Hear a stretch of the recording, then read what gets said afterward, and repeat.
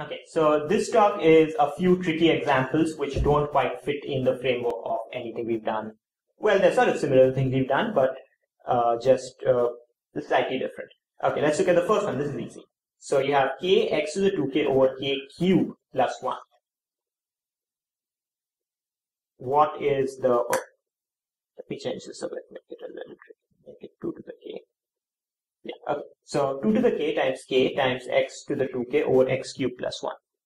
Or k cube plus 1, sorry. What is the radius of convergence? What's the interval of convergence, etc.? Yeah. The radius, I'll just say the interval. The interval is close 1 to square root 2. What's the radius of convergence first? 1 to the 1 over square root 2. Okay, good. What's the interval of convergence? Close on both ends. Why do you get closed on both ends?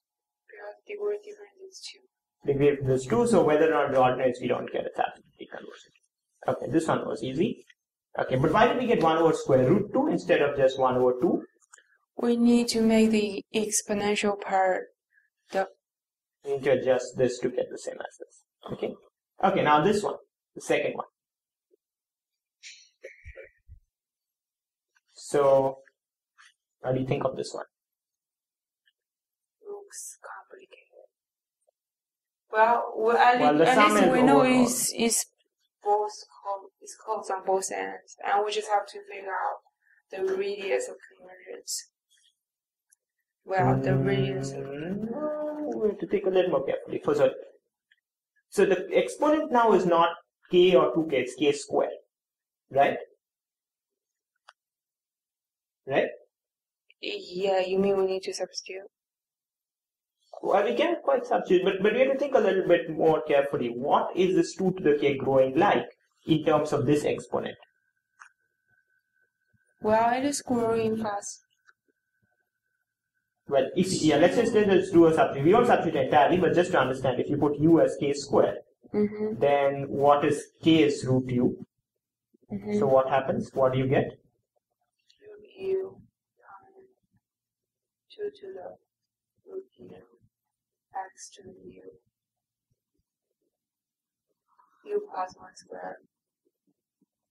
Now the summation is actually the sum is only over squares. So it's not a full summation. It's not a sum over all things. It's only over squares. But still, now you can see that what type of thing is this? Is this exponential? No, it is sub-exponential. Yeah, it's sub-exponential. So let's just remind ourselves, when you have exponential in x to the r, where r is between 0 and 1, it's sub-exponential growth. So the entire coefficient here is what? This whole thing is sub-exponential.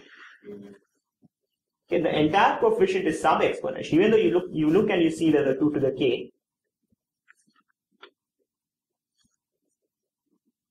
Okay, it's because the thing here is k squared, it's actually the entire thing is sub-exponential. So it's 1.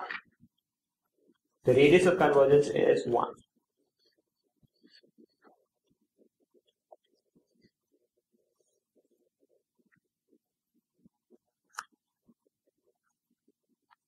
Okay, what about the interval of convergence? You have to plug in the endpoints now. Well, it's closed on both ends. Why? Because degree difference is... Well, now you have to be careful. If the 2 to the k were actually the exponential thing, it would sort of get combined with this, and you would just be left with the polynomial part. But now 2 to the k is now part of the sub-exponential thing. So even when you plug in x equal to 1, the 2 to the k will remain. So at x equal to 1, it's actually the summation of this thing. Okay. Does that converge? No. So it's open on both ends. Open on both ends, right? This is huge.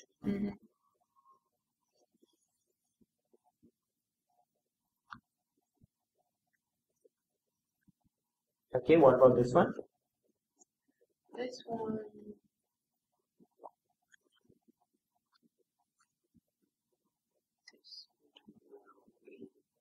Again, you want to put now, the exponent here is 2 to the k.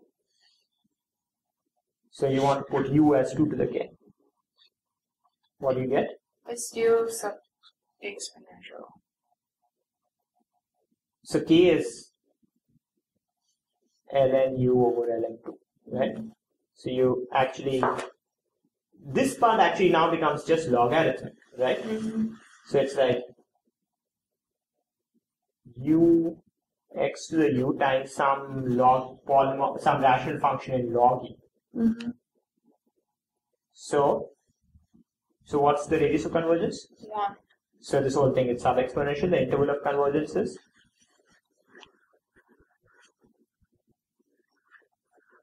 The interval is, well, you plug in x as 1 or minus 1. The coefficients are not going to 0, right? Because they're going like 2 to the k. So open both ends.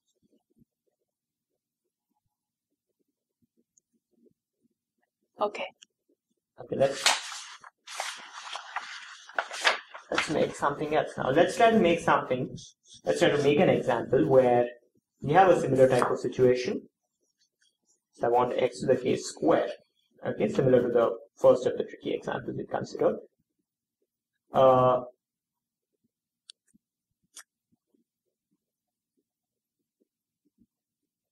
But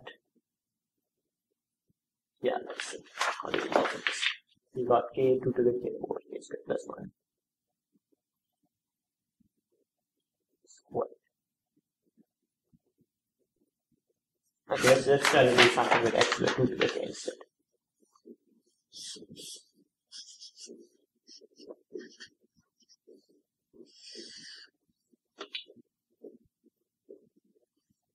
Let's do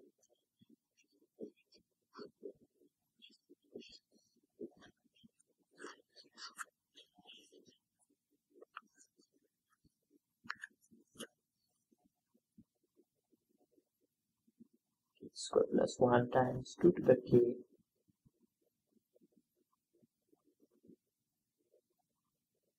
Yeah, let's just do this. So we don't have anything else here. This is just a 1. Okay, what can you say about this one?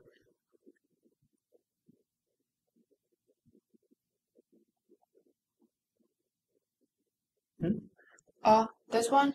Yeah.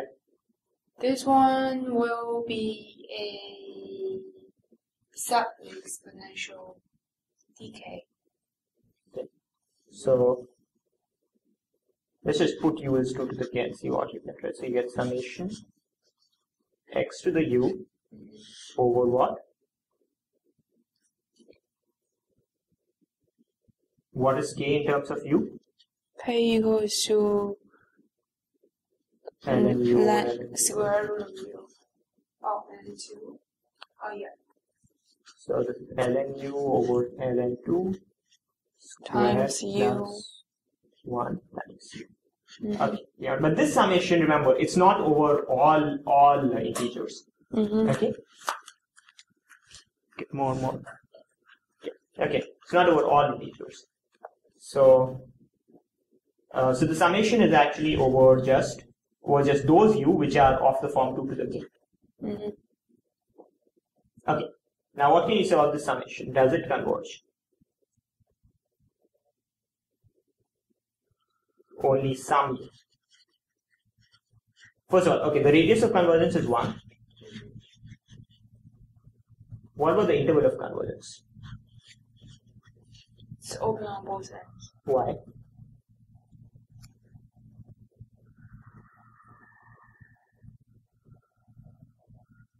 Well, okay. Oh, it's closed on both ends. Well, okay, so this is a summation only over some u, right? We don't know whether this converges. But if you were somehow able to show that the summation over all u, that is, if you were just allowed u to vary u over all non-negative integers, and that sum still converged, then this sum would also converge, right? Yeah.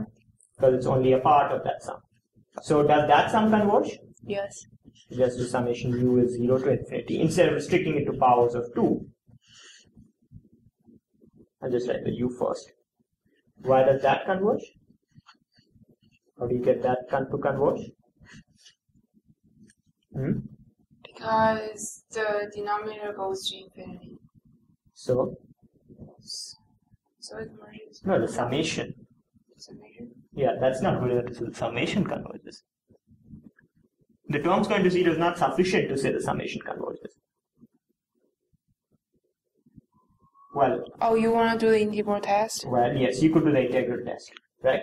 The integral test would show you that this sum converges. So it's not something you can directly get from the degree difference test. Okay. But you can do the integral test, and so therefore this converges, and because this full summation converges, so does the summation where you only take some of the terms, right? So the interval of convergence is what? Closed on both ends. Closed on both ends. Okay, now can you construct a similar example for me where the convergence would just follow from degree difference? The convergence just follow from degree difference. I don't understand what kind of example you're asking for. Okay, let's make one. Or let's make one which is where you cannot do that. Okay, let's do this one. This is actually not what I asked for, but it's okay. Okay. What about this series?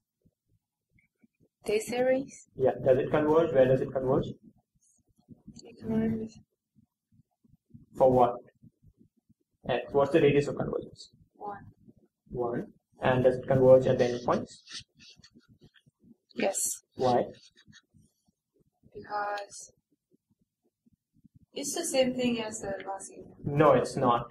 Because in the last example, even if you did the substitution, you would get summation x to the u over u, right? This summation, if you did it over all u, then it wouldn't converge.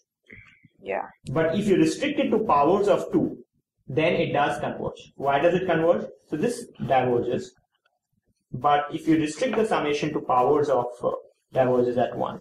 Can you hold the paper? Yeah, this diverges, right? But if you just restrict it to powers of 2, so if you just plug in x equals to 1 here, so you're just doing summation 1 over 2 to the k, that converges because it's a what thing? It's a geometric series, right? Yeah. Okay, it's a segment. So therefore, the interval of convergence is closed. But it's not closed for the same reason.